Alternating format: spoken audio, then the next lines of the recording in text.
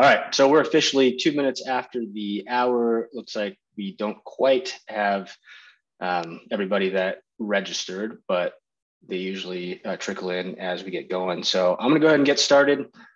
Just get started by welcoming everybody. It's been a several month hiatus. So thank you for tuning back in. Got a great meeting today. As mentioned, Tim is joining us all the way from the UK, Zen Master Info Lab, talking about some of the new features in the latest release. So it should be really good. And Kathi, who has presented in the past to the Tucson Tug, will be presenting again on some of the integrations she's done with Google's site. So should be really good. For those of you that aren't familiar with Tucson, that's a little bit what it looks like. Saguaro cactuses. Tim, you probably don't have those in the UK, but very familiar setting and surrounding for us here in the desert.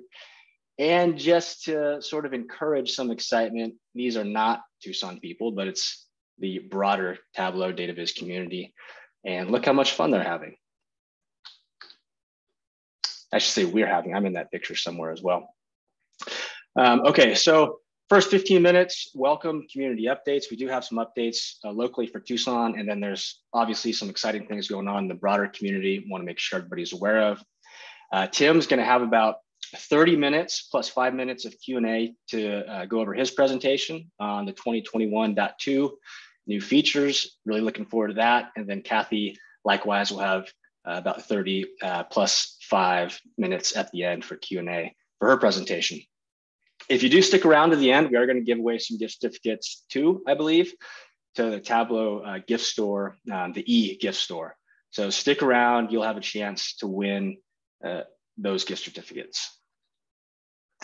First of all, I just want to say thank you. I'm not sure if Nicole or Natalia are on this call, but thank you for your leadership. Both of them are stepping away from helping to really put on these Tucson user groups. They've done a great job. Nicole was really on the outset of the team, helping to get it started. And Natalie jumped on a little bit later, but was really instrumental in helping to do some of that integration with the university that we did through last year. So thanks to both of you.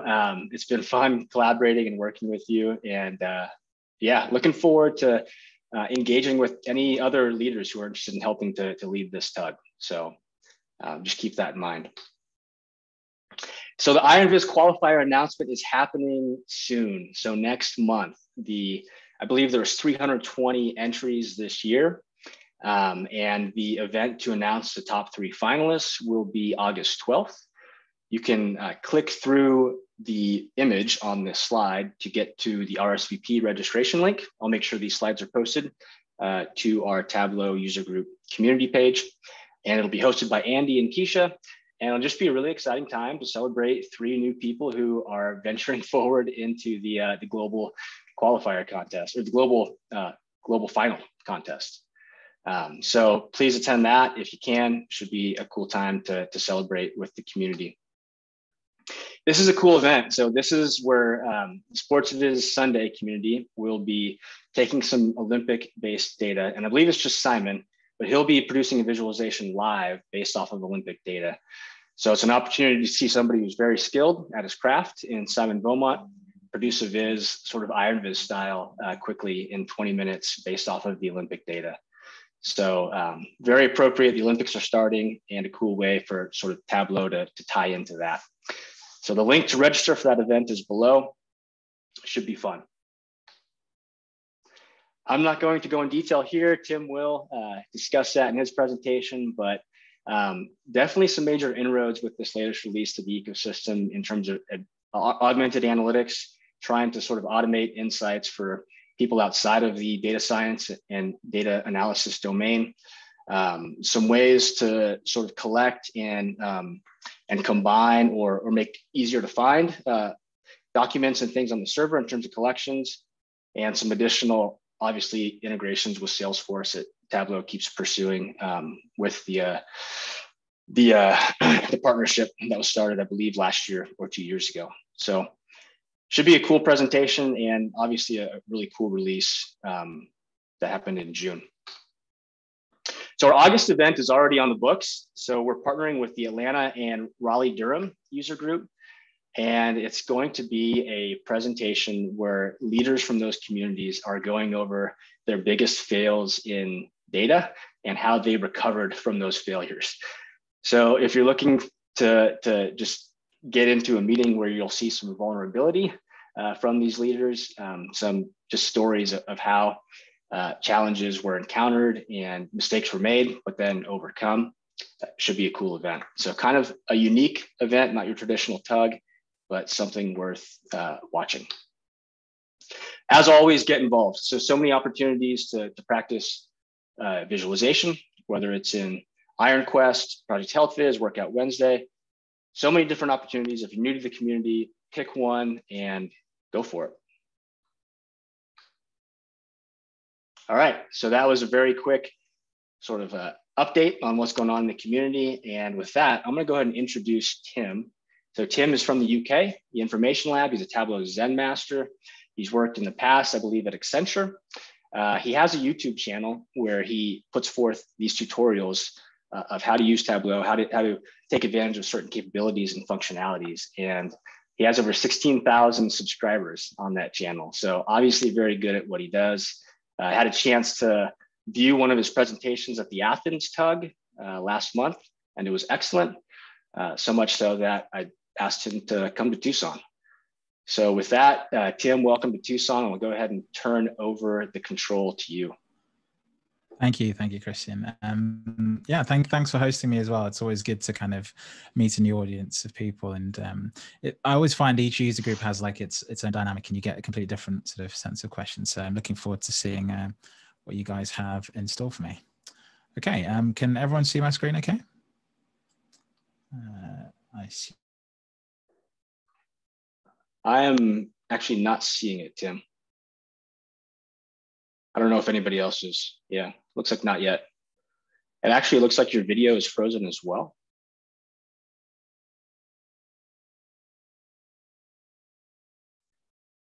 Looks like we may, oh, there he is. Okay, there we go. Okay, let's try sharing the screen again. Okay. Can you hear me? Yeah. Okay, good. I shared my screen and I apparently disappeared. Let's try one more time. Okay, can you hear me? Oh no. Yeah? It's happening again. It happened. Oh wait, no, I got you. You're up. You got me. Yeah. Okay. Yeah, I see the slides. We're good. Excellent.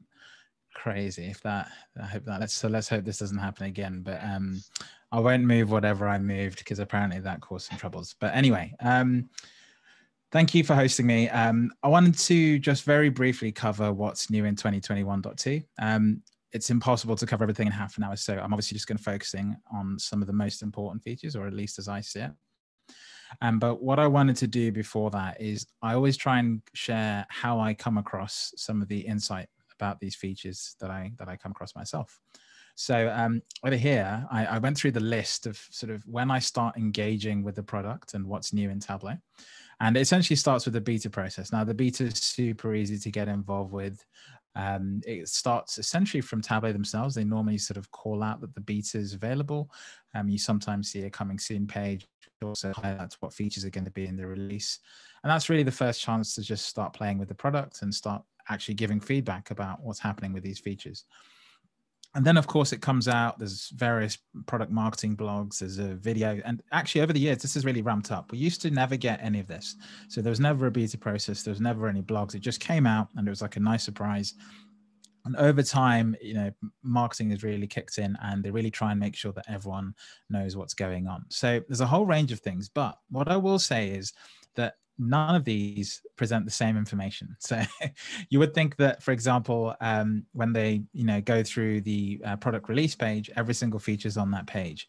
It's actually not. There's a bunch of stuff that is so small that it's not really a headline feature sometimes, that it makes it into the help pages for each product. Sometimes you don't really know about something until someone breaks Tableau or finds a hack, and then suddenly people have found a new way of doing something. So it's really a mixture of all of these things. And so if you just want to sort of get familiar with Tableau and just find out what's new very, very quickly, these two in the middle are probably the best ones. The official product release page and the summary video by Tableau are really, really good. Of course, I do some on my channel as well. And then as you start to use the product, that's when the help pages and some of the other stuff really get involved. And if you want to really dive deep and help Tableau build the product, then sort of go back even sooner. It goes to beta process. You'll meet devs. You can talk to them. They can even walk you through some of the features ahead of time, and you can start to feed into the product that way as well, which is really sort of useful process. And if I actually got this slide from Tableau's video, so I didn't make this slide, it's Tableau's own slide, but it really actually shows you how many features, big and small, are actually in each release. And this is partly because of Tableau's scale. You know, go back 5 years ago, there'd probably only be 6 or 7 big features in a release. Obviously, Tableau's grown a bit. It's been acquired. There's a lot more going on. It's got a lot more stakeholders involved. So now each release really does feel like there's a lot there. But depending on what part of Tableau you use, you might not feel like there's really much for you. So it's important to come at this from the perspective of a user, an author, a creator, as Tableau likes to call them, or even sometimes as a product manager. Maybe you're looking after a bunch of analytics tools in the organization. You'll really be paying attention to different things at different times. So that's just something to be aware of. In terms of the highlights, this is what Tableau is mostly talking about. And I think, in my opinion, these are the sort of the big features that really will change the quality of life for you, whether you realize it or not, if that makes sense. So over the last year, Tableau has been really pushing to get a lot of the products into the browser. There's a lot more capability for viewers. I'll go through all of this in a second, so I won't dive into this now. Explain data, which has been a feature that's been around for a while, has had a bit of an interface redesign, and then it's also been made available for viewers. So now viewers and explorers are getting a much better deal for their experience, whereas before they could really only interact with visitors, and now they can actually start to ask their own questions and even build some of their own answers, if that makes sense. Collections, this is going to make every sort of server admin who spends a lot of time organizing content a little bit happier. These are really a nice free-form way of organizing content. It's a bit like tags, but a little bit more powerful. Then you've got some of the analytical features. Now, in some releases in the past, you just get sort of analytical feature after analytical feature. So this release was more focused on sort of quality of life improvements, I'd say, rather than sort of brand new analytical features. But the area calculation is something that's pretty new in this release for spatial analysis. And then you have the layout container improvements. It's a small thing, but actually it will make certain things a lot easier. And then these two at the bottom, I've sort of grayed them out because they're not features per se that, everyone, even an author, might sort of interact with. But in terms of a server admin, it does make the process of setting things up much easier, especially if you come from the Salesforce world. And if you work in infrastructure, having Tableau server run in something called a container, which I won't go into, it's like super dry stuff, but having it run in something called a container actually makes the life of a server admin in many cases a lot easier. So that will mean things like less downtime, better upgrade schedules, because the way Tableau set this up just makes it easier for admins to sort of get the product into their usual flow of work. Server admins don't just look after Tableau server sometimes, they look after other software and infrastructure as well. So having it behave like other software is really, really important. Okay. And just before I sort of dive into that, this is sort of just a generic question. I'm not going to answer this, by the way. Like, this is sort of me posing some questions to you. And I actually think it's an important thing to think about when you see each release, because sometimes you can get caught in the euphoria of new features, and it's very easy to forget those features actually, unless you use them every single day. And so you have to sort of step back and get a cumulative sense for, is this product really delivering what I want it to do? And when you step back, you actually start to see some signals, right? You start to see some signals from Tableau, from places like Conference. Obviously, there's bigger players in this now. Salesforce having acquired Tableau, there's obviously going to be a big influence on the direction. We've started seeing that in earnest this year. I think next year we'll see it really ramp up as well. And then what does the history of the way Tableau release features tell us about future features? Okay. And with that one, it's actually a really interesting one. Whenever Tableau release a new feature, they're never done. They actually sort of incrementally add to each of these features, a bit like an incremental refresh, essentially. You get the first sort of release, and then over time, they slowly add features to it as the community starts to use it, as they start to get feedback. And this has started to happen a lot more. Back in the day, when Tableau released features, for example, when maps came to Tableau, that was just boom, one whole big new aspect of Tableau.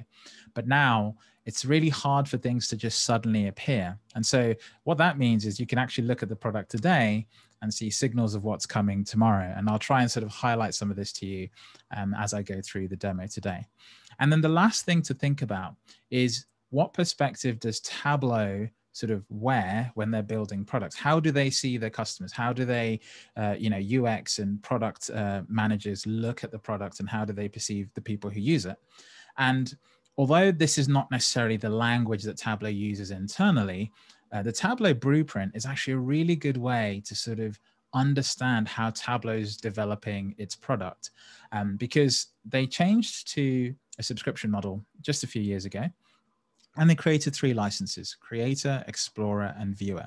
And those really sort of summarize the 3 key interactions with Tableau as a product. And what they did is they also came up with something called the blueprint. And the blueprint sort of tracks and maps activities around Tableau or analytics products in general in a specific way. And actually what started to happen is you can really start to see Tableau developing sort of features in each of these sort of intersections. So not so much on these paths, but for example, deployment. I talked about Tableau in a container. That is a feature for people who manage deployments. Monitoring and maintenance tools have been coming out over the last few years.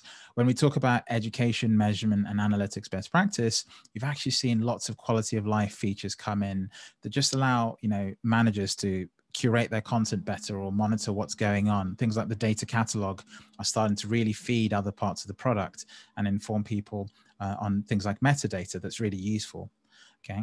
And then lastly, sharing content. We've just had collections released. We've got this concept of the explore page, recent recommendations. And so this is sort of the unspoken underpinning of how Tableau is thinking about its features. So if it's really hard to find a feature that doesn't fall on one of these sections. In fact, I can't remember when I wasn't able to place a feature very clearly on one of these points. And so if you think about where Tableau is going, we can't predict the future, but you could definitely guarantee that the feature they release will land somewhere on this sort of matrix. There's lots more on the Tableau blueprint. Go check it out. It's actually a really useful guide for deploying Tableau, so definitely check it out. Okay, so I just wanted to give that very brief insight, because when I see a new release, I actually step back and I look at it from this perspective, and I try and see sort of what's coming.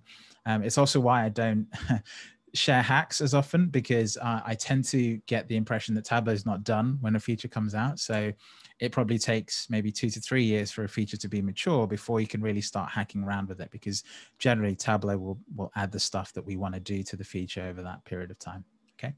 So enough talking. Let me just go straight into some demos.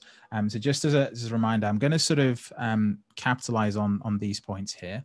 I'm going to use the browser entirely as much as I possibly can. But in case I have bugs with the internet, which has already happened, I will, of course, jump to desktop. So I have got a desktop version here. This is running on 2021.2. But I'm going to try and avoid using that as much as I possibly can. And I'm just going to be using something called Tableau Online. And I'm going to be using desktop and authoring in the browser from that place. Okay. So let me jump into my online instance here. So this is just like a test instance. You get this if you're part of the beta process. So if you want to sort of help out Tableau, develop new features, you can go ahead and do that. And when you arrive, you sort of land on this homepage. Now, one of the things you can do straight away is just go and build content. So what I normally do is go to the explore page, because once you get here, you get this lovely sort of new button here, which over the last few months has just added new things to it. So when it first appeared, there was only 2 things in there. So I was sort of like, why do we have a drop down for 2 items? Just give us links. But clearly they're adding stuff to this, which is really, really important. So I'm actually going to create a workbook directly from the browser. I'm not going to do this in desktop.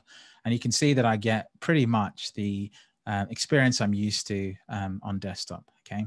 And I'm actually not going to connect to this anything here that's published. I'm going to connect to a flat file on my machine. Now, you can, of course, connect to databases. It's got a pretty decent list. Most of what everyone uses is covered here. There are a few quirks here and there, but broadly speaking, it all works fine. So let's go ahead into files, and I'll upload from my computer. Now I have a folder on my desktop titled 2021.2. And so what I'm going to do here is I'm just going to grab this Superstore cell. So this is a data set that you've seen in Tableau, so you don't have to worry about the data set. It's a very familiar data set.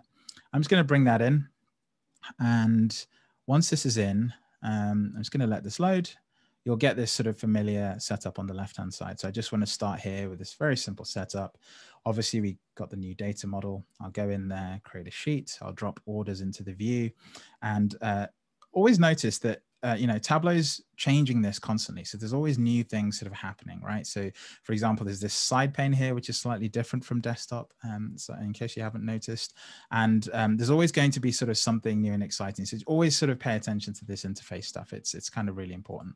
So let's go ahead to sheet 1. And you can see here on the left-hand side that I've just got my fields as normal, okay? Now, the other thing I'm going to do is I'm going to connect to another file, which is a shapefile. So shapefile contains spatial information. So I'm just going to build an area calculation. The reason I connected to the Superstore cells is because I need that a little later on. But let's first bring in the shapefile. So I'm going to connect to this file here. When you upload shapefiles in the browser, you need the whole zip file, not just the shapefile itself. So that's why I'm just giving it the zip file. It's 12 meg. And obviously, it's going to upload it to the Amazon cloud, which is what Tableau Online runs off. I'm trying to fill for time as it does that.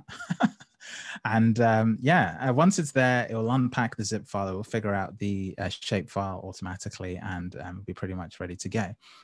One thing I have noticed with the browser instance is that it's faster at certain tasks, but it's sometimes slightly slower on interface features. So you can see it's successfully connected there. Once it's connected, it just goes straight in. And you can see that I've got my geometry fields here on the left. Now, let me change a few things here. You can see I'm just using this like desktop, okay? And this spatial file I connected to is actually flood zones in London. So let me just very quickly double click this geometry file, and it will go ahead and build a map showing me all the flood zones in the UK. I obviously get this notifications about animations. It can't do it with this viz because it's a bit complex. If I go to map and I go to map layers, I can obviously make this look a little bit nicer. All the things you can do in desktop, it's pretty much all there. You have to now really look hard or really need advanced features for it to not work like it's supposed to. And I'll just wash this out a bit so that we can see the colors a bit better. And I'm just pressed for time. So what I'll do is I'll just go ahead and actually show you what I'm trying to show you. So let me bring the probability band in. And the last thing I need is the object ID just here, because I need that on level of detail to create the area calculation. And so what Tableau has done is they've essentially brought a calculation that allows you to calculate the area. Super, super simple. So let's just go ahead and type area. And that's all you really need to type. It's really that simple. And if you ever sort of stuck in Tableau with a formula, you can just open up this little arrow on the right, and you can see the area description is just right here. So it wants the geometry and then the specification of whether you want it in kilometers or miles. It actually supports quite a few. I'll just use miles for now. So let's just bring the geometry. And if I actually type geometry, you'll see that it comes up. The geometry is essentially just the polygon or the thing that you want it to calculate the area for. So essentially what was in your shapefile. And you just need to give it single speech marks. And I'll do kilometers just to keep this easier and match the calculation. Now call this area, okay, and hit apply and click OK. So now that the area calculation is done, I can bring that onto the tooltip. I won't put it on the label because it will probably render a really bad looking viz. And now when I hover over each of these areas, what I should have in there is an area calculation. So if I hover over this one, you'll see that I have 14.24 kilometers squared. So that is the area calculation doing its thing. Now, what's really cool about this is that it allows us to convert what used to be actually, you know, very difficult information, spatial information, into another type of data that now we can use a lot more easily. So if I bring in the object ID and I just want to, for example, figure out which is the largest one, well, I don't need to look at the geometry anymore. I can just bring in my area calculation and start to play with this like it's a piece of data that we're used to working with. So you can see here that the largest one is this object ID. And of course, I can start filtering and do whatever I want to do. So it gives us lots of new ways of working with spatial information. Now, the other thing to bear in mind is that if I go back to the map, when it does this area calculation, when it's over really large distances, it's going to be less accurate because the way that Tableau is doing the calculation doesn't account for the curvature of the Earth. So the larger the area is, the less accurate it's going to be. But it's not going to be off by much. It's just, if you try and predict the area of a country, that will be off, but it will be off by an amount that doesn't really matter at that scale, if that makes sense. But if you want something accurate, you're going to need some other tool to sort of get that down to the meter squared if you need that level of precision. But if you're measuring parks or a playground, this is going to be perfectly fine. Okay. So that's the first viz built. We're going to leave that in there. I've got another viz built in there. Now what I'm going to do is I'm going to go back to Superstore very, very quickly. And I'm just going to build a very simple chart, sales and profit. And then I'm going to break this down by product ID. This is a classic Tableau demo that you always do. And what I'll do for this is I just want to keep this super simple. So I'll put category on color and I'll rotate it. I'm just going to go up here to the toolbar and just rotate it like so. Okay, so that's it. I've built 3 things. Now I'm going to put them in a dashboard so I can show you the next feature, which is to do with layout containers. So I'm going to cheat. I'm just going to double click each of these and Tableau will automatically place them into the canvas. Now they're not related. They're not from the same data source. So this is going to be a very ugly visualization. Definitely not iron viz worthy, but it's going to show what I need it to show. So here we are. We've got a dashboard ready built. What I'm now going to do is I'm going to bring in I think I'm going to bring in, no, I don't need to bring anything in actually. So I'm just going to grab this sheet number 3 here. And I'm actually, just wait one second. No, I will bring something in. I'll bring a vertical container in. Sorry, I'm being slow here. If I bring a vertical container in, I can then put these 2 objects inside of that. And some of the lag here is because I'm in the browser, but I really want to sort of live this life that Tableau is pushing. So let's try and see what it's like. You can see it's a bit buggy there, so that's fine.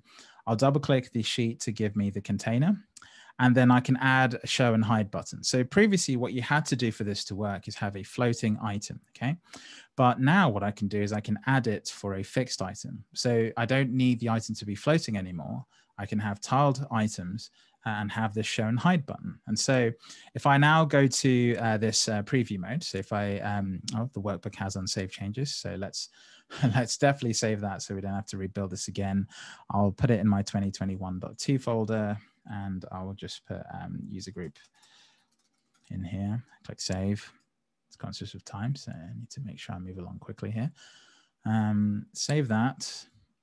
And then what I'll be able to do is show you this button working once it's saved it. Here we go. Perfect. So now if I just go to preview this, actually, no, that was the switch to desktop icon. So let's not do that. Give it 1 second. I don't want to switch to desktop, cancel. And I think I'm just going to have to save this and move this thing out the way. So save, I'm going to close this.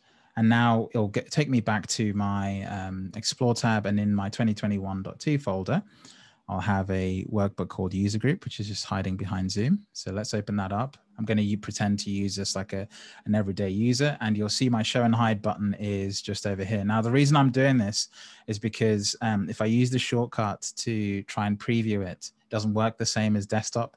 So I actually have to go to it to kind of see it working. So here you are. You can see this little X thing here. Now, it's obviously not pretty, but obviously if I was to close that, what it will do is hide the container there. And now you'll see that content's disappeared. Now, the smart thing to have done is actually put these 2 things into the same container. And what would have happened is this would have sort of expanded to fill the space. So because you can now show and hide these things, especially tiled or non-tiled containers, you can actually use space much more efficiently. A good example is you could put filters in a vertical container and then put that vertical container inside of a horizontal container with something else. And when you collapse this filters control panel, the whole viz will take up the space. And when you open it up, it will shrink again. A couple of downsides to watch out for. If you do add these, what Tableau has to do is it has to render the visualization every time. So it will have a sort of knock-on impact on performance. It will make it slightly less zippy. but nevertheless, it's still a nice thing to have, especially if you have them sort of in places that don't really sort of matter, if that makes sense. So that's just a really nice sort of feature. Okay. Now, I'm already on Tableau Online here, so I could go ahead back to my Explore page, and you can see that I've got a bunch of content here from 2021.2. Now, what Tableau did is they also added a couple of features, actually two big features for viewers and explorers: Ask Data and Explain Data. So these are two slightly different things. So let's go back to the viz that I just built. And on the dashboard, you saw that I built that scatter plot of profit and sales. Okay.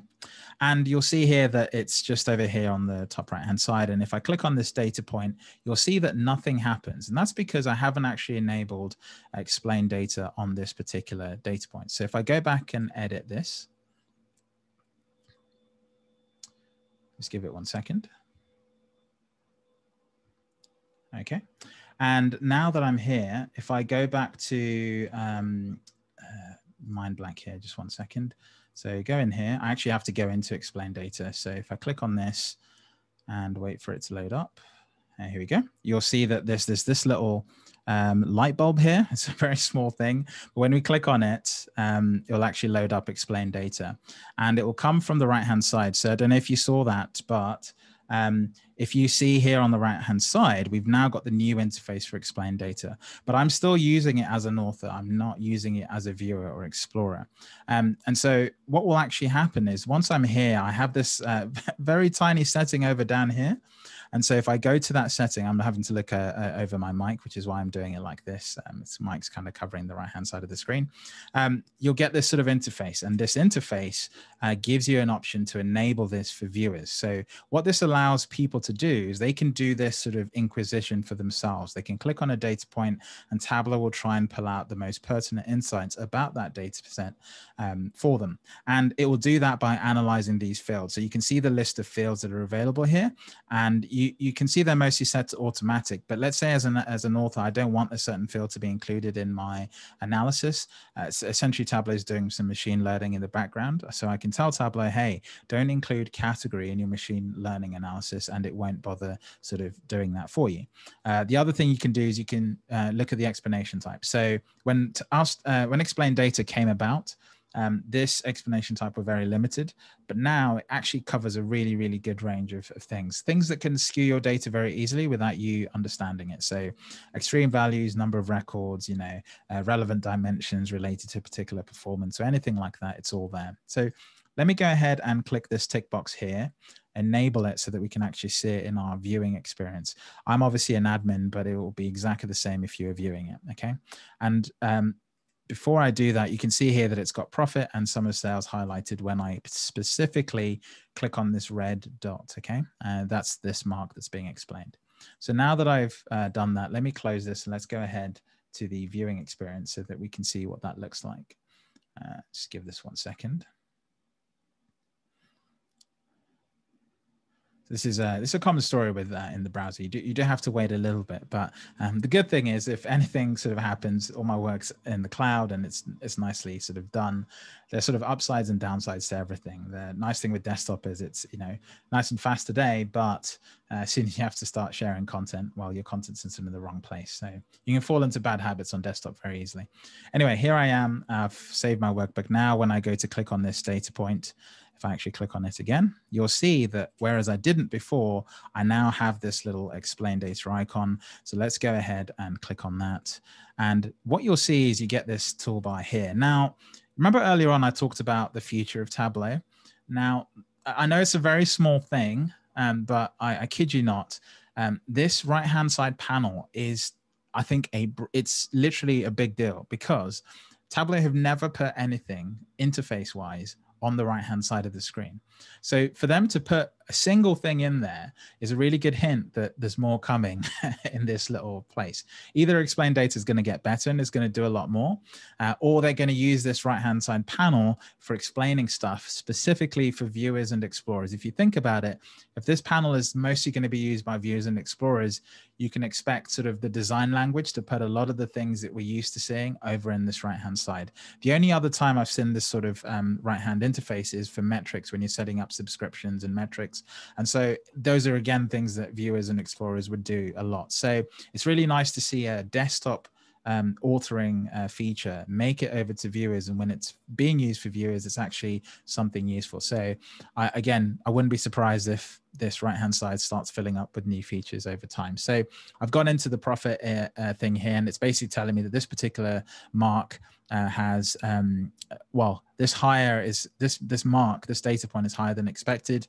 It basically, what it's determined is that this particular data point is an outlier, and actually if you look at the behavior of some of the underlying characteristics, it's actually skewing the data a little bit. So if I was to remove that outlier from the data set, obviously the pattern would change. It's a bit of an obvious analysis, right? But you'd be amazed how hard that is actually to comprehend in a visualization. No, data literacy isn't necessarily, the same across everyone who uses a Tableau a dashboard. So it's really nice that Tableau have this helping hand, and it goes into the data and looks at things and really just literally explains it to people. And if you want any of these insights, of course, you can just click on this little icon here and take it into a new view, and obviously Tableau will pop it out into this modal view here, and now the person can sort of see that particular explanation in lots more clarity. Okay, so that's explain data for viewers. I've not shown that feature in its fullest form. There's so much more I could show you there, but that's just something sort of to be aware of. This is what viewers are going to be able to do now if you give them permission, if they're going to be able to click on data points and have Tableau help them understand what's going on, which is a nice quality of life improvement, especially for viewers and explorers. Okay, that's explain data and some of the new interface items for that. Another thing is another feature called Ask Data. Now, Ask Data is sort of going the other way. So explain data allows users who are looking at a dashboard to ask more questions. Ask Data allows users to ask new questions from just a data set. So they don't have to have built a dashboard. They can just go ahead and look at a data set. So of course, I'm using our trusty Superstore sales. And since 3 releases ago, when you clicked on a data set, Tableau automatically opens this Ask Data interface. And because I'm on 2021.2, you'll notice that I see a couple of new things. So the first thing is the default thing I see is this lens perspective. And the way to think about lenses is that they're a subset of they're basically a perspective, and they contain a bunch of fields from your full data set. So if I explain this analogy a bit more, this is Superstore sales. These are all the fields in Superstore sales. Now, let's say I just want to analyze shipping. Now, shipping doesn't require all the fields that I have available to me, especially all the profit related ones or the accounting related fields. So what I can do as an admin or as an author is I can create a perspective from this first data set. What this means is that I don't have to create multiple copies of Superstore just for Ask Data to be a friendly experience for people who want to use it. And so if I'm a user and I know I just want to ask questions about shipping, I can simply click on my shipping lens, which I created earlier, and it will narrow this sort of list of fields down. So now you can see I have a lot less, okay? And it's also talking about other areas and other issues that are popping up related to this perspective. So it's like a smart way of giving context for a user before they start asking questions, okay? Now, you can see in this perspective, I have less fields. I only have the items related to shipping. So now that I'm here, I can actually start asking questions. So I'm just going to ask a very simple question. I'm going to type it like you would say. I'm not going to sort of cook this up or anything. We'll see how it handled it. So what was the average days to ship? Okay. So if we look at this question, I asked it as an actual question. So what was, and notice as I hover over this, there's lots of semantic information popping up. You've got this over here, you've got this over here, and Tableau is essentially trying to pass this question out into a query that it can then use on a data set. So the first thing that it grabbed on is the average days to ship. And the reason that has worked there is because there's actually a field called average days to ship that I created in this data set. So you can see here days to ship, but what it's also figured out is that this is an aggregation. So it's going to grab this days to ship feature and it's going to do the aggregation, okay? And it's going to come up with one number, okay? So let's go hit enter. I could hit enter on my keyboard. Let's do that. it will think about it, it will go off, and it will go and do the question, and it will try and answer it. It'll give us a sheet, and the average days to ship is 3.958. So this is really powerful because although granted, I asked it in English and, this thing is only optimized for a certain set of languages, it actually answered the question. And it's not a nice viz. Okay. I'll probably have more questions once I'm here. But it's really nice to be able to do that, right? And you can start to see really, really powerful ways of breaking this down. What if I then add some context to this? Break this down by category, okay? So what I've asked it to do is break this down. Now, I've typed it in English again, but notice that it's continuing the question. So it's a bit like you're having a conversation with your data, hence ask data. So you can see here that it's added this category thing that it's noticed to this. And so now if I hit enter, you would expect it to try and show me the average days to ship for each category. And it's changed that from a number to a bar chart. So now I can start to see more of what's going on. And so you get the idea. I'm not going to murder this analogy too much, but essentially this is cool. You can ask questions. If you don't like the chart type, you can head over here to the right-hand side and, choose your chart type. There's no pie charts, surprise, surprise, but every other chart type is available to you. So you could choose a heat map. Look, it doesn't get it right all the time. There's obviously places where it could improve, but generally speaking, it does a pretty good job of giving you options. And that's really the most important thing. How many times do people just want to get at the data in the business and they download the data into Excel to do exactly this? And imagine if you could just tell them, hey, you don't have to do that. You can just type the question straight away. So really nice feature. And this again is available for viewers and explorers. So this is really powerful because everyone can do this. This is not just limited as it was before to a specific type of license. Everyone who uses Tableau server or Tableau online gets this feature. So this is going to be a really, really nice quality of life improvement. Now, the other thing is if you are an explorer, you can then go on and build a visualization from this. So you can obviously save this. I'm obviously an author, so I can do this. So I can actually save this, save it as a visualization, put it in somewhere, and I can start saving this. And in the next release, it's going to be some really exciting things as well added to this whole set of capabilities that will just sort of blow the lid off, letting everyone sort of start to answer their own questions. So look out for that. I'm under NDA, so I can't say anything, but definitely just sort of look out for some of the nice things that are coming forward. So that's Ask Data sort of in a nutshell. And it's again, a really nice quality of life improvement.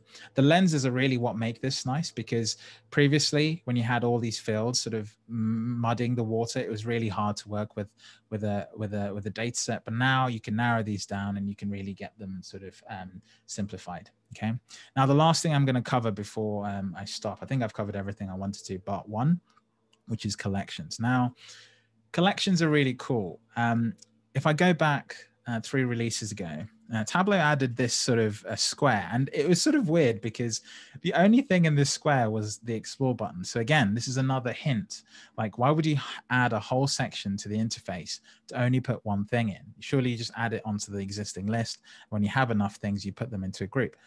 But actually, the explore tab and now collections are sort of the first 2 things, I'm sure of more features that allow you to start to organize content in a much more meaningful way for the individual. You see, a lot of the stuff that we've had before, so all these features up here, this has been sort of managed by the admins, the site admins, where the governance and stuff comes from. That's all been managed by them. But actually, the Explore tab and Collections is really about you, the individual, and how you browse and work with Tableau. Okay, so if I go over to my collections, the first thing you'll realize is that they're all private. So by default, any collection that's created is a private collection. So that means only you can see this. So it's like a way of bringing content from lots of different places into a personal space that you call your own.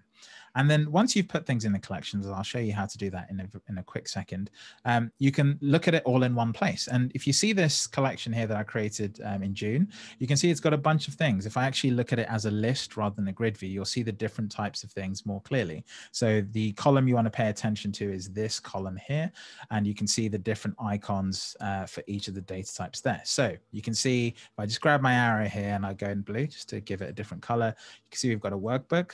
We've got 2 data sources here. I've got a connection, which is coming from Tableau Prep. That's why it's got the single cylinder. It's technically a connection, but it's being fed by Tableau Prep. which itself can be running on a schedule, right? We've got a workflow. This is a little icon for flows on the server. And I've also got a folder. I've got a project in this collection. So it's got no sort of restrictions on what you can put in it. If it's a piece of content that is available on Tableau server, you can mostly put it into a collection. There's one limitation, and that is draft prep flows. They can't be put into this, but again, not really a problem unless you're working a lot on Tableau prep in the browser. So how do you add stuff to this collection? Well, it's super easy. Let's just go to the home page. Actually, let me go to my explore page. And what I'll do is I'll just go look at this list. Now, this list is super handy. It breaks down all the different types of content. So I'm going to go ahead and go grab one flow. And I'm just going to tick, you can see I've got 2 draft flows. So I'll tick this flow here. And if I go to the actions tab over here, you can see that I've got this option here to add to collections. I won't do it that way though, because there's another way you can do these things. If I untick that and go to these 3 dots over here, the 3 dots do amazing things. Always click on them and look at the features in them. Okay, you can do the same sort of thing here. So you can either select multiple items and do it as bulk, or you can do it for each item. Let me add this workflow to the collection, and you'll see that it shows my 2 previous collection, or if I haven't even created a collection, I can start a new one, okay? I just need to end this very quickly. So let me just add a couple of things to this. So you can see that I've got the new one there. It calls it out as a new one. Click add, and you get all these nice alerts up here, nice loud icons to let you know that this is all done. Okay, so now that that's all done, you can obviously go to the collection and start adding more and more things. Now, once you've created a collection, the really nice thing is they don't break permissions. They don't break any of your existing permissions that you set up. So what you can start to do, some really cool things. I can go and put everything related to a particular project into a collection, regardless of if it crosses or goes across multiple teams. Then I can send that one link to that one collection to everyone, and Tableau will only show people the content that's available to them in that collection. So a very sort of literal example, I might send this collection, Tim's collection, to a team, but finance, for example, can only see these 2 items, and sales can only see these 2 items, but managers, for example, can see everything. And Tableau will be working on those permissions for you, but you've sent one link, which makes it so much easier to send people one link that stays constant, that doesn't get deleted and moved around, and you can start to sort of segment things in a lot nicer way. So this is just version 1. There's lots more sort of underneath this that you definitely need to sort of go and check out. But nevertheless, yeah, this is going to be a really nice thing. And like I said, I am definitely certain that these won't be the only 2 things here over time. So definitely keep a track of what's going on with Tableau, and yeah, hopefully you see more great things there. So I'm over time. I really need to stop now, so I'll stop there and hopefully look for more questions from the audience. Actually, there's probably loads in chat already that I've missed.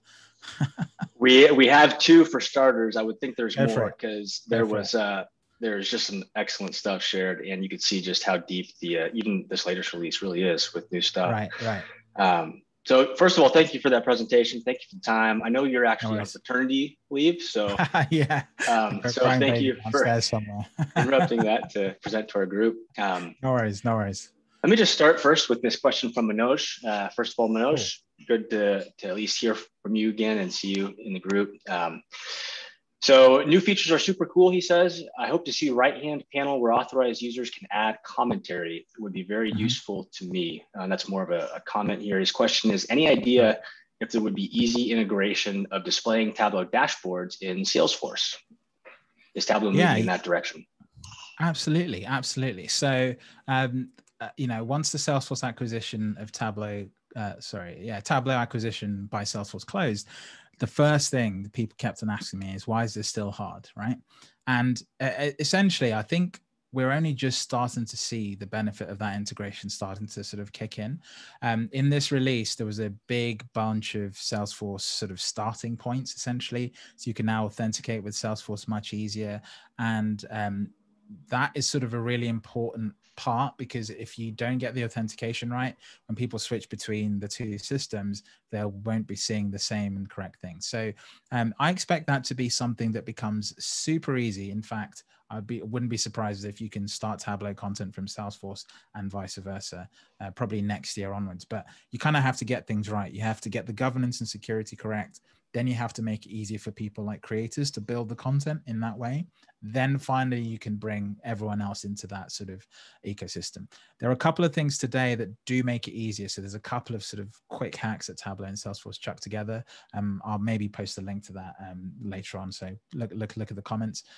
But yeah, there's a couple of ways you can do that now, but it's not easy. You have to do a bit of work to do that. Yeah, just to add on to that, and this may be an idea for a future presentation in the group. We're using right now the Lightning Web Component, Manoj, with so we're bringing Tableau dashboards into Salesforce in users' workflow so that they're able to access the tools directly within a Salesforce case. And we're just rolling it out, but it's proven to be very productive and efficient for our users. So they're not having to actually go out to a portal or to a server to get their dashboards. They're able to access it directly in the case. So there's that option. So Lightning Web Component is something to possibly research. Okay, next question. So actually 2 questions from an anonymous attendee. So we know that we have map layer, and obviously the area calculation is awesome. Lots of features there, but working for an organization, I feel we're limited to the data and displaying the data.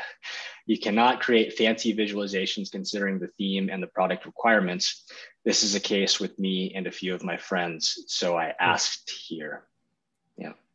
Right. So I don't know if I'm reading this correctly, but I think what I'm hearing is, look, you want to be more creative with Tableau. I think that's basically what this is saying. And you're sort of limited because Tableau is fairly focused on this analytical capabilities, and the data itself doesn't lend itself to creating sort of these fancy visualizations out of the box. That is a hard one. I'm assuming that's the question, so I'll sort of work with that. Let me know in somewhere if it's not. Yeah, sometimes the data just doesn't fit what you had in mind. Like so many times I've seen something cool in the Tableau community, and I've gone to grab a data set that I think would work, and then I do the viz, and the viz works, but the data doesn't fit. And something that Tableau is working towards is finding a way to show you what something might look like very quickly and easily as you work with it. Because when you write a calculation, once you've written the calculation, you can't preview the output of that calculation very easily. You have to then go grab it, put it in the viz, format it, space it out, put it in the dashboard, and then finally you can see what it looks like. So there's definitely a lot more work for them to do there. In other terms, I think the best thing to do is, the best way to sort of get more creative is just to do more and more stuff. So Christian called out some of the challenges. I know it sounds maybe repetitive because everyone says so, but really, even if you don't do them, just engage, just tune in weekly, see what people are building, because you'd be amazed how people sort of creatively solve problems with Tableau and how they go around Tableau sort of limitations to do stuff. So definitely look at those 2. And, you know, it will take time. It's not something that you could solve overnight, but the more you look around, the more you start to get inspired, and hopefully the more easier it is to think of these things and start building them practically. Yeah. Cool. Thanks, Tim. There's a second part to that question that I think just in the interest of time, I'll ask you to answer, type in the answer as we're going to the next presentation. Yeah. It's from the, so I was going to say Ask Data can do date comparison. So you could say, show me the performance between this period and this period, and it will come up with what it thinks is that period and show you the answer. I challenge you to just try it, essentially. Just try it. Or if not, again, reach out with an example question, and I don't know, I'll try and do something and share a link with you so you can see a quick screen demo of it doing that. But really challenge it, because it can do most of the basic questions, but obviously you can't push it too far. Okay. And one last question in the chat, actually. And I'm going to go ahead and introduce Kathi. And if you can, we can just type an answer to. I'll type an answer to that. The Andrew's question. Yeah. Okay. Thank you again for the presentation, Tim and Kathi. So Kathy's a Roche colleague, digital products group, digital communications. Did I get that right, Kathi? What? Strategy and strategy. Okay. Yep. Cool. Yeah, she's done some work integrating Google Sites with Tableau, and she's also done a lot of work with R Shiny. She's going to walk us through some of those things she's done to produce portal visualizations. And I believe there's a second component to the presentation where you're using some special characters for filtering and searching that you may also hit on as well. Yes. So I'll go ahead and let Kathi add anything else to the introduction, and yeah, take it away, Kathi. Thanks. Okay, thanks, Christian. Yeah, I'm Kathi, and I work with Roche Tissue Diagnostics, and I'm in the manufacturing side. And we build instruments and reagents that are sold globally to hospitals that detect all sorts of different types of cancers. So in doing that, Roche started a digital analytics team in April 2020 so that they could look at more troubleshooting their issues and have leadership make strategic decisions on the data that we're capturing in our systems and business processes. So we've developed a fair amount of dashboards over the past year and a half. And I just wanted to show you how we're sharing them within our organization. Roche uses Google tools. And so with Google, we have Google Mail, Google Chat, Google G Drive, and then we have G Sites. And with a Google account, the G Sites is free. So we decided to use that as a web page, like a website for everybody to, all our users to come to and access the dashboards anytime, anywhere, on any device. So I'm just going to show you our content and format, and then a little bit in the design of what we put together as far as a top layer over top of our Tableau server. So I'll share my screen. Okay, hopefully I don't lose anything. So can you see my screen? Yep, you're good. Okay, cool. So this is our homepage. We called it RTD Data Hub. And you know, this is where people will come with the link, and this is our homepage. We have some buttons here to meet our team. You can request a new dashboard, and then to log into the Tableau to get some of those advanced features that are on the taskbar when you're logged into the Tableau. But this is basically all our different departments. And then we have some success stories where we have some of our dashboards. Our team last year won the Tom Grogan Award, and this is our winning video. And so we just have a few things and then some links down here. So I mean, just basically you can go into the instruments and you can see our platforms. Again, this is kind of a standard across all of our different pages so that you can always meet our team and request a dashboard. This is a page link. So, so basically this is the instrument platforms is a section, and then these are common dashboards that all of the instruments need to access.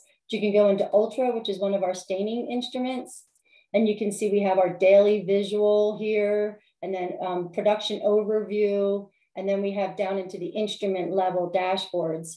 And you can see we have a little bit of color, but I wanted to point out that analytics teams within Roche have recommended that professionally, it looks best to just have black icons and black text, but we just, you know, happen to add a little bit of color here and there where we had it. So that would be our instrument side. This is our reagents. And again, you can see daily visuals always at the top. So they're the things that are easy accessible, and then more specific things, sections below. We have quality. And this is our quality control with suppliers and, you know, the different environmental monitoring that they're doing. So there's these are all links to individual dashboards. And one thing's nice is when you do click one, it opens up a new tab.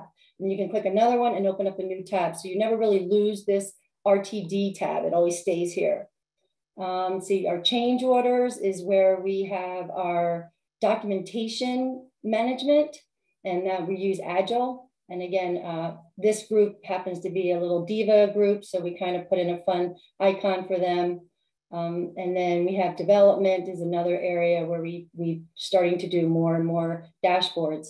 This all dashboards is great. When you create a dashboard on any of these other pages, it automatically goes onto all dashboards. You don't have to maintain this page at all. So that's really nice.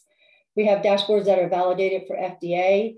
And then another page that we put together is a Tableau how-to videos. We use Snagit recording feature. And let's see if they'll come up. Okay. Just refreshing here.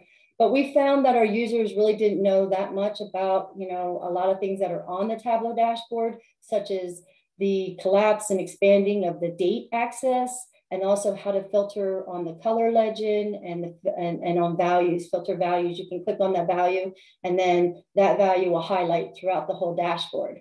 So we just put together like 1 minute videos to help our users. And again, the advanced skills, making sure they know how to log into the Tableau server to access being able to create views and share views and actually add comments and be able to add comments with email. So this is something that we thought was really helpful for our users to learn to be a little bit more self-sufficient with their dashboards. The digital transformation and guidance are all basically guidance documents. And then we have an About Us, which is our team. So we have a pretty small team, just the 3 of us right now. And we just, again, our Grogan Award and some dashboards. And then we put in some testimonials. So we found that that was helpful. A lot of people saying nice things about the impacts that our dashboards are having with their organization. So that is basically what it looks like, how we share our dashboards with our users. But I want to show you a little bit of design. So if you go into Google Drive, you can left click here and do more, and you'll see Google Sites is here. You just click on the Google site, and then you'll have a whole new web page that you can edit. So this is what it looks like in editing mode. So this is kind of editing mode. This is our home page. One thing that's nice is you have a change image. You can select an image, and they have all these images here. And so we just kind of stuck to a theme down here below. We just kind of used all of these for all of our pages, but you can change them at any time and have fun with them. And you can also add your own images if you like. So on this page, again, some buttons, everything's over here, the different types that you need. So we have buttons, we have sections, and then this is our dashboards. And so if I were to go into instrument, let's see, I'll go into reagents. This seemed to be running a little bit slow. Instruments. So again, this here, you can see that the link, you can edit this link, and the link goes to a page, and you can give it whatever name you want. And then again, up here is where you can put in the link to the page, but you can also put in the image. You can upload an image or select an image for that particular icon. So down here, if I wanted to, I could just take this, do Control C, and then Control V, and then just bring it up. And maybe center things over a little bit. And then again, just go in here and say, okay, I have a different link, and just put in your link and whatever name you want to put in. So you can just do that. Oh, did I not hit something right? Let's see here. I really plan on doing that. I guess you have to hit apply.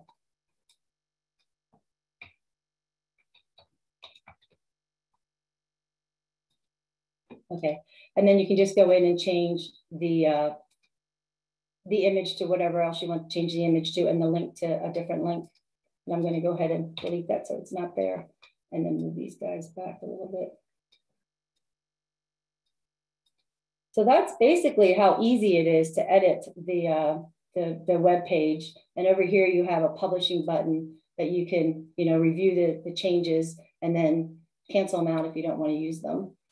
So I think that's really what I wanted to show you as far as the platform that we're using to share our dashboards. And again, it's anytime, anywhere access for our internal website.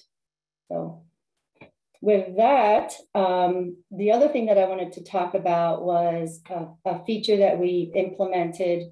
It's we used a symbol and we concatenated to a text field. And that allowed us to provide another level of information on our dashboard with very little real estate. So I'll go ahead and see if I can get that out of here. Go ahead and show you that. This is our dashboard here. Most companies have a strategic plan. And so we were asked to show the projects that we're working on or have worked on and how they relate to our strategic plan. So this is all of the projects that we've worked on over those years. This is SPO group, which is what I'm part of, which is a system program office. And so these are all the projects that they've worked on. And what we wanted to show was the color of what strategy they go against. You can see our strategy plan has different 5 years. This is basically a 5-year plan. And we started out with kind of paper. And then we went in digital silos, and then we're in the connected plant right now. And by connected plant, we're looking at like auto close NCRs. NCRs are non-compliance issues. So if it closes in one system, we want it to automatically close in all the other systems. So it's kind of an integration of the systems. But in any case, that's just basically our strategic plan over the 5 years to get to an adaptive plant. These are the projects that we're working on. And as you see these little symbols, they say that this project impacted the SPO team, or this project impacted the leadership team. So basically, this is the department that was impacted from the project, and this is the department that actually did the work. So I just kind of want to show you how you're able to get the strategy with color, who impacted, what project was done. And in this particular example, everything is black, so it shows you that the status has been implemented. And so to show you how this was, how we did this in our workbook, I'll go there. But first of all, I'll just show you this log on icon website is where we got all of our symbols from. And we just, copied and pasted them. That's all we did. But we found that this was a really helpful site to have a lot of different symbols that we were looking for. So I'll go to our workbook. And again, I'll just kind of play around a little bit with the workbook so you can kind of see how it works. In the workbook, I put this apply on the multi-selection filters, and I find that very helpful because then it doesn't keep requerying. So let's say I just want to see 2020, and maybe I want to see what quality is doing. So hit apply and apply.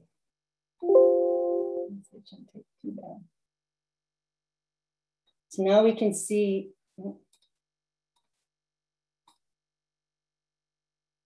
So our quality control has been working on these projects. You can see they're all red, and that indicates that they are in progress. You can see that a fair amount of them are data as an asset for strategy. Some are accelerant process automation, and then we have one that's a predictable. So they're the projects that they're working on. And you can see that quality control is really impacting reagents and instruments with their projects. I'm going to put it back. One second. So I can go to the sheet. Everything is related. So I want to show everything on the sheet. So again, now you can see everything. And again, this will tell you that this project is going against quality. This is reagents. This was logistics. And you can see what level in the plan that the projects are related to.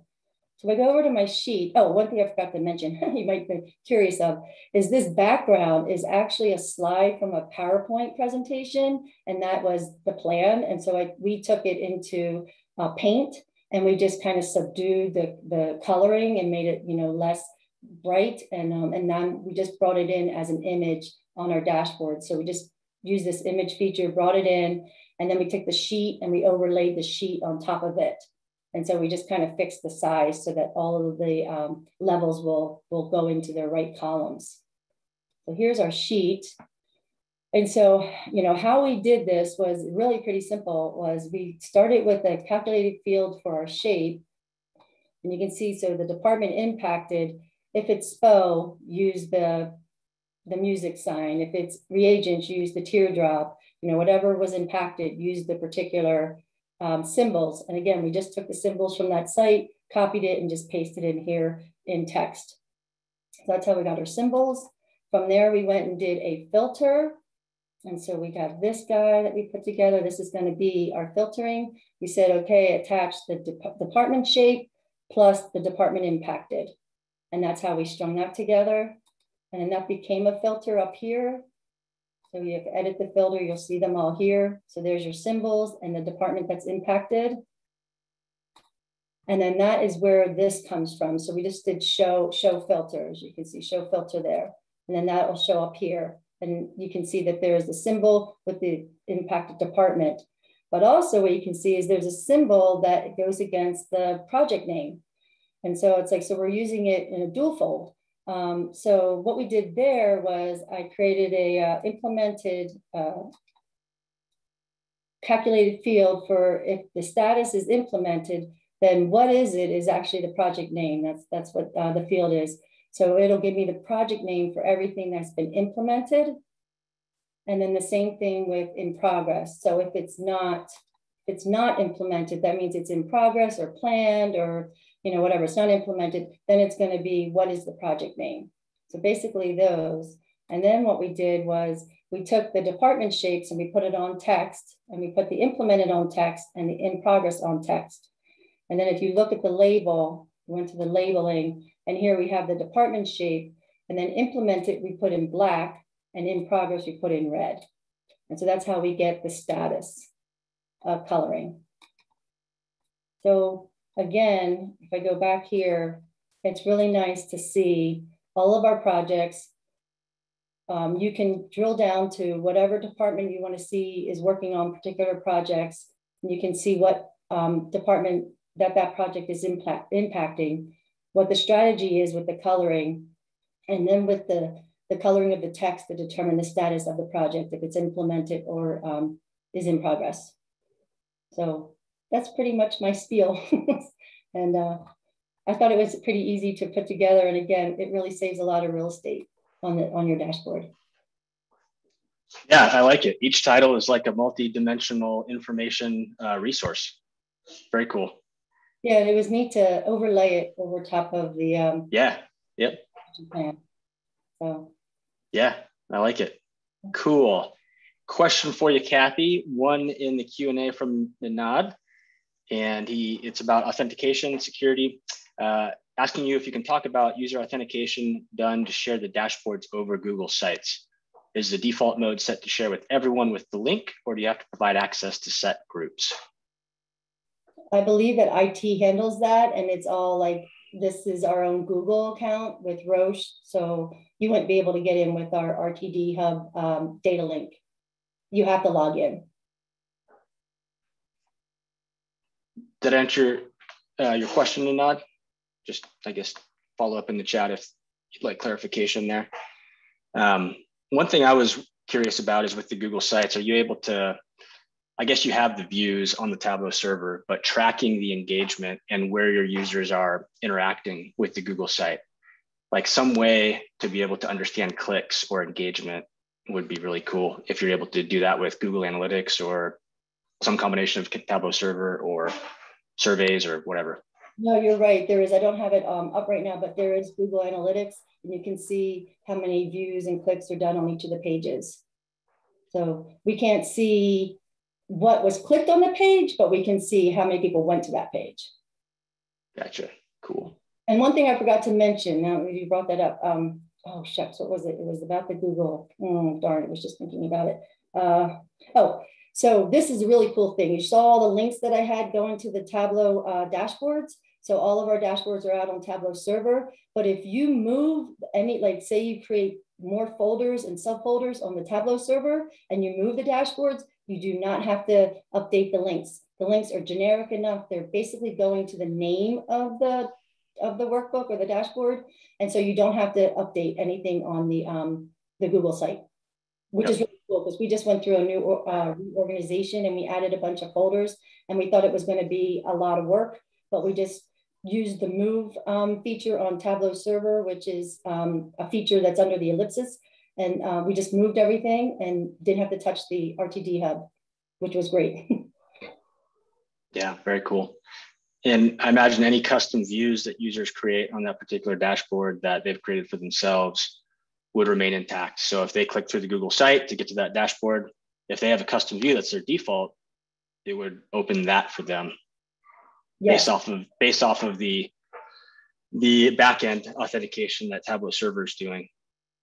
Right, because it doesn't seem to save the path per se in that link. That link is really just opening up the name of the dashboard. Cool. So however you have it coming up, if you have it coming up as a created view default, then it'll come up that way. Cool. Yeah. Any other questions for Kathy?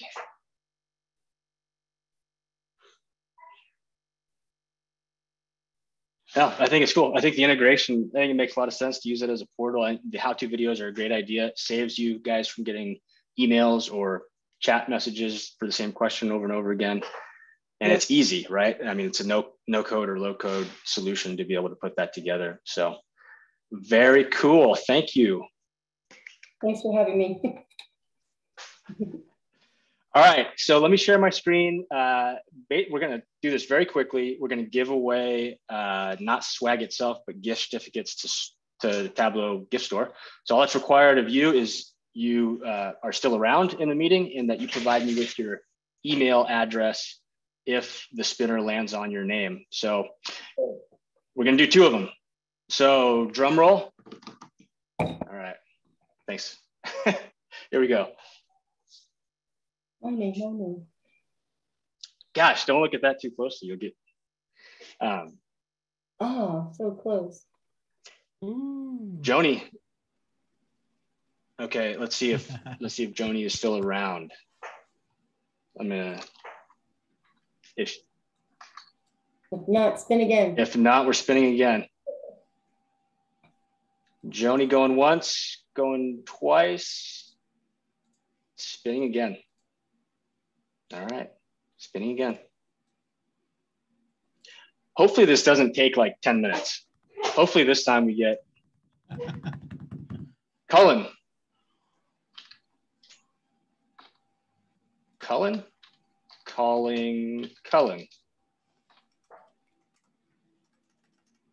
Nobody wants to claim the free Tableau gift card.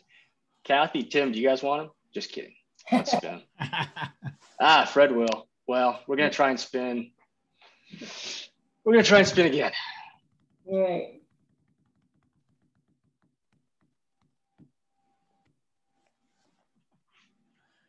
Cody. Come on, Cody. Let me look at the participants. Let me see if I can find Cody. I can't see 10 of these. I thought this was going to be a good idea, guys. I like Kahoot better. What's that? That's a good idea. I like Kahoot better. I know. I didn't have time for a Kahoot. I've been in meetings since 6 a.m. this morning. So Yeah. I'm going to spin one more time. One more time. Maybe just one. One person will double it up. We'll give away a $50 gift certificate instead of $225. So $50. Michael, are you here? If you're here, just enter something in the chat. 3, 2, 1. Gosh. We could ask a question and then the first person to respond. Oh, that's a good idea. Gets it. That's a great idea. Then we know who's been listening. Colin again. Sarah Bartlett's enjoying our sort of spinning here. Tim, maybe a question based off of the new features, if you can. Oh gosh. And just okay. Now the pressure's on me. I know. Sorry. Right. Question. Oh no. Okay. Okay. I'll ask you a nice question. So, which license type got a bunch of new features that they didn't have in 2021.1? Oh. Tim, you're the judge here. We got some quick responses there. No one's given the right answer so far. Oh, well, there you go. We can't give away this gift card. It's horrible. Clear. It's a combination of some of what you guys have typed already. It wasn't just one. There we go. Kathi got it. All right. I have your email, Kathi. It was a trick question. It was a bit of a meany one, but it was viewer and explorer. Viewer and explorer. Yeah. All right. Well, that's why I thought it was a good question. Yeah.